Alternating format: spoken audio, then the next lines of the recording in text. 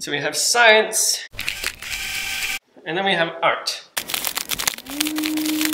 Are there really two different approaches on either end of an impassable spectrum?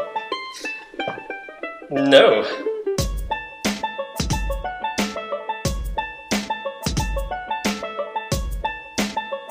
Erin Walsh from the Australian National University is a scientist and a scientific illustrator. I've always, for as long as I can remember, just drawn during school, drawn at home, and I enjoy experimenting with all different kinds of styles. When I came to university, everybody said you're going to have to stop drawing because you're at uni now, and I didn't, and things went quite well. And then I found out about the idea of scientific illustration, and I thought this is perfect because I'm learning science and I love illustration. So it was great to be able to bring the two together. This is Langley. Langley's an eastern bearded dragon, and he's the inspiration for Erin's latest illustration. Langley is the most wonderful lizard you could ever hope to meet. When he first arrived, he was the size of my thumb, and his head was round and he was kinda ugly. And over the years, he blossomed.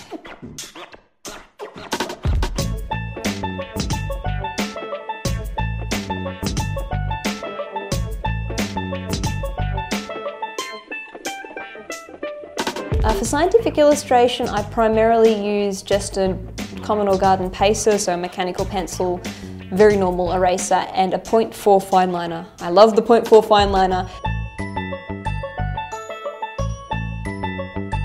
Once you've made sure that the general proportions are good, is when you start to think about adding detail.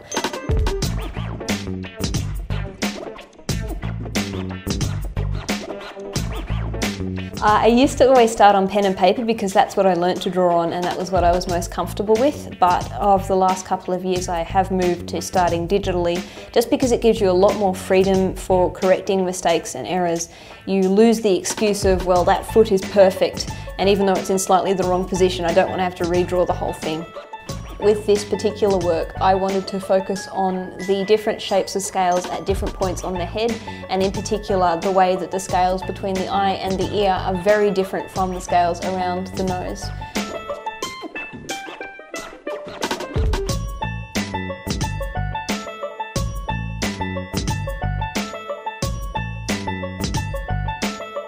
There's a massive difference between a scientist, an illustrator, and a science illustrator. You really need skills in both of those areas.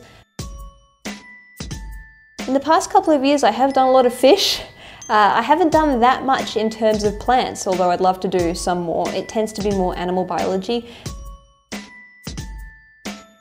If you start out hoping to produce a scientific illustration and it turns out artistically beautiful, great, but you're going for the science, you're not going for the art. The knowledge in how to interpret the scientific information and focus in on what's important is the single most important thing when it comes to scientific illustration.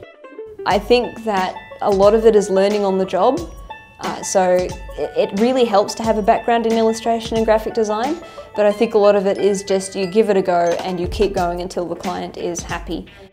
Now there's starting to become more and more of a demand for illustrations again, because people are starting to realise that it is the scientific knowledge of the illustrator in conveying the most important piece of information succinctly and clearly that is important.